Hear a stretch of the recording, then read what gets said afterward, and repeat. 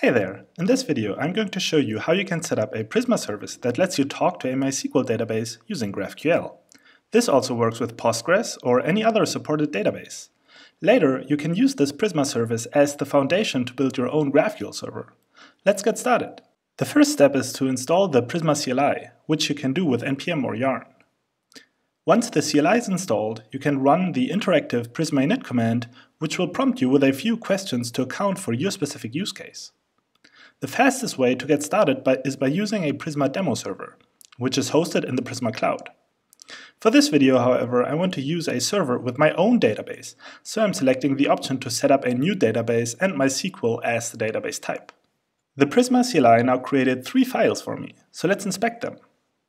The Docker Compose file contains 2 Docker images. The first one is the one for the Prisma server.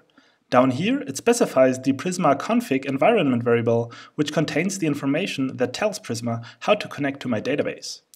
If I already had a database, I could replace the values for the port, the host, the user, and the password with the ones for my own database. The second Docker image represents the MySQL database, which I'm using for local development.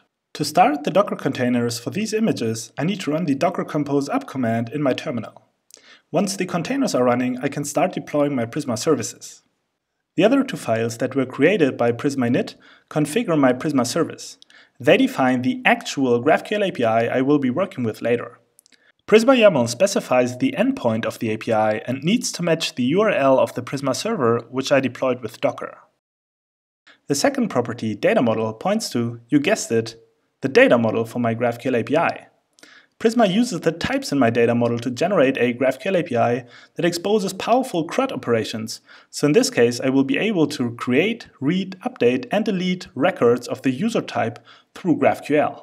To use this GraphQL CRUD API, I need to deploy the Prisma service. To do so, all I need to do is run the Prisma Deploy command. After the service was deployed, I can explore the API in a GraphQL playground and send queries and mutations to read and write data against the underlying MySQL database. To open the playground, I run the Prisma Playground command. Notice the auto-generated API documentation that shows all API operations I can send to Prisma's GraphQL API. Let's send a mutation to create a new user in the database. After the mutation was sent, we can query the list of all users and we'll see that the new user record is being returned by the services API. The last thing I want to show in this video is how you can make changes to your data model, which in turn updates Prisma's GraphQL API and migrates the underlying database schema. Here I'm adding a new type called post that will have a relation to the user type via the author field in my data model. To update the API of the running Prisma service, I run Prisma Deploy again. Prisma now takes care of performing the database migration and updating the schema for Prisma's GraphQL API with CRUD operations for my new post type. Heading back to the playground, the auto-generated documentation now shows the additional operations for the new post type.